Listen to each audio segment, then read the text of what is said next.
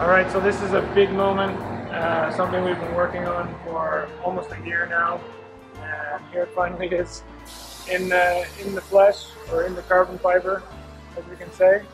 It's the brand new FAR2. We designed this ourselves from scratch, working on all the specs and all the technical details of the frame together with industrial designers, and finally have it ready.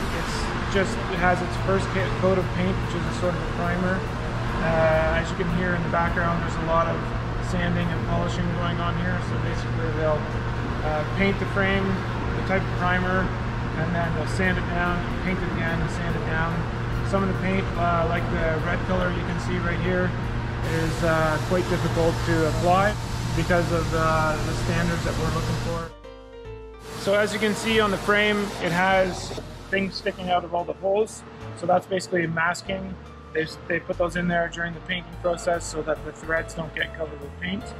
The frame has baggage system mounts underneath the top tube, as you can see. So those would be prepared and ready to go. And it also has all the other mounting points that on the fork and on the frame itself. And all the features that we've been talking about, the internal cable routing, which you can't actually see, but the cables are going to thread in through the headset, there's absolutely no openings on the frame up here. There's no cable routing up here. There's also no cable routing under the bottom bracket. Makes the frame super clean.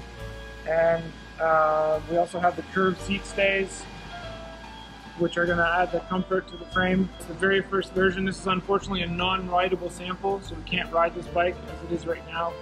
The testing samples will be coming in a few weeks' time, testing various layup schedules on the frame to test the stickiness and different ride qualities. Anyways, here it is.